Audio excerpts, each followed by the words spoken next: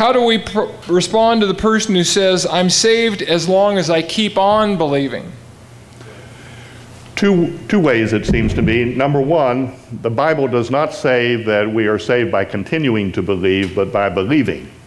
And in the Gospel of John, all of the examples of getting saved, or the way in which Jesus explains it, indicates to us that the experience of salvation occurs instantaneously at the moment of faith. So when you're born, right?